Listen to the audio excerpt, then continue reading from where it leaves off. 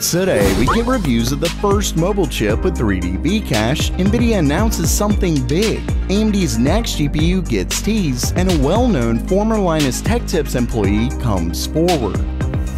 Welcome everyone to Gamer Meld.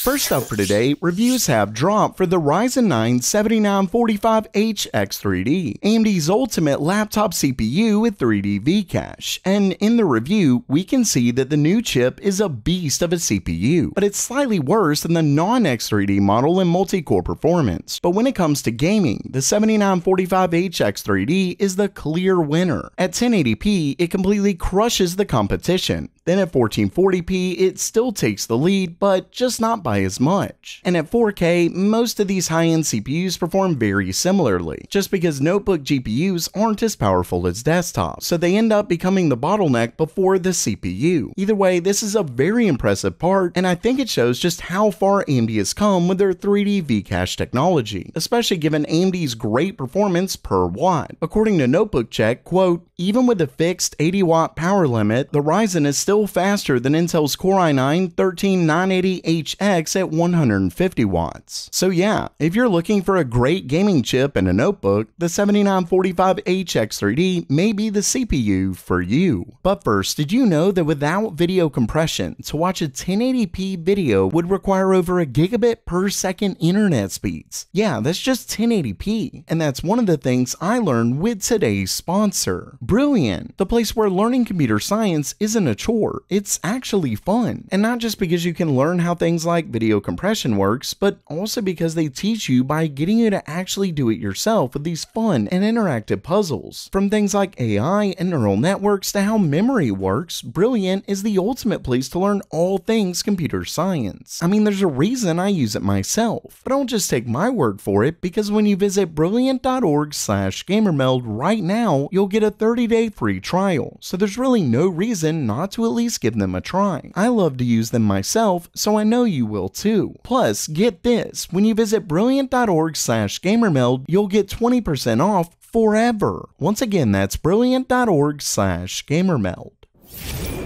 Next up for today, Nvidia officially announced DLSS 3.5, a new version of their upscaling tech that adds an AI-powered denoiser called ray reconstruction. As they explain in the video, when you use ray tracing in a scene, there are going to be holes left during the lighting pass. These holes require a denoiser to fill in. Basically, a denoiser looks at the rest of the pixels in a frame and across multiple frames to determine what needs to be in these holes. But using this can cause issues such as ghosting and even removing certain lighting effects, and they show some of the issues here. Then when you upscale, determining what goes where gets even harder. This is where DLSS 3.5 comes in. For one, DLSS 3.5 is trained on a whopping 5 times more data than 3.0, and an AI network is now used to denoise the image so they have far more images to go on to fill in the scene. This means DLSS 3.5 can make images even better than without it, because it includes that AI-powered denoiser. Not only that, but depending on the scene, DLSS 3.5 can get even more performance because you're replacing multiple denoisers with a single AI-powered model. So if all of this rings true, DLSS 3.5 is looking like a very nice upgrade. Finally, unlike DLSS 3, DLSS 3.5 works across all of Nvidia's RTX GPUs, though the frame generation aspect of it is only for the 40 series. So far, only a few games have been announced to receive the new tech, but we can definitely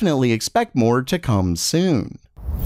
Next up, it looks like we're just a few days away from the release of AMD's next GPUs. So much so that at Gamescom, ASRock has a teaser set up at their booth. As you can see here, there are cardboard GPUs with the date for the reveal being August 26. Not only that, but it says on them RDNA 3. So we know that these GPUs are discrete GPUs and they're based on RDNA 3. So of course, RX 7000 cards, making the rumored 7800 XT and 7700 XT nearly guaranteed at this point. Not only that, but PowerColor tweeted out an image of a Hellhound GPU that has the hashtag GameOn and coming soon. And don't forget that PowerColor already dropped the ball by mistakenly releasing a marketing page for the 7800 XT. Not only that, but we know that AMD also teased a release just a few days ago. Basically, the company is finally gearing up to release their mid to high-end GPUs, finally bringing some much needed competition to the market.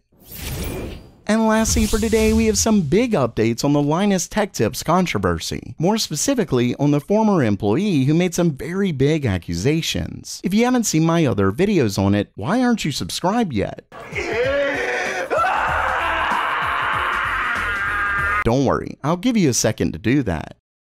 Okay, now that you're subscribed, I'll quickly go over my last video on the topic. In it, a former employee discussed the fact that what Madison said in her tweets are what he remembers of the whole thing, though he doesn't have first-hand knowledge. Also, a meeting at Linus Tech Tips that was leaked around the time seems to have made it clear that Linus was aware of the situation. Well, in today's news, now Taran, the longtime editor for Linus Tech Tips who left last year, has spoken out about the former employee. First, he wrote on X that he was the one who told Madison she needed more RAM. This corroborates a small part of her story where she mentioned needing more RAM, but it taking 5 months before she got it. Not only that, but he states in another tweet that while he did not witness anything else, she did tell him privately some of the things she mentioned a few days after quitting. And of the things she told him, her story has not changed. So this is yet another employee at least showing that her story has not changed. Next, an old video resurfaced of an employee explaining what happened during an interview with LTT. He calls me and he goes, "Oh, I completely forgot about our interview." And Linus is like, "This question's is stupid, this one's dumb, I don't want to ask this one." And then he puts down the paper and he goes, "All right, are you into bestiality? Do you watch bestiality?" So yeah, it definitely seems like things aren't very professional at Linus Tech Tips to say the least. Finally, it looks like Linus Tech Tips is losing a ton of subscribers. The main channel looks to be down around 200,000 subscribers, and on the member site Floatplane, they've lost around 5,000 subscribers. So we're talking around $300,000 a year lost from Floatplane alone. At the end of the day, it's pretty clear that Linus Tech Tips has multiple problems on their hands. We'll just have to wait and see what ultimately happens to that investigation. So while that does it for today, are you hopeful that these allegations aren't true, or do you think Linus Tech Tips is in serious trouble? Let me know down in the comments below. And don't forget to try out Brilliant for free at brilliant.org/gamermelt. And as always, have a great day.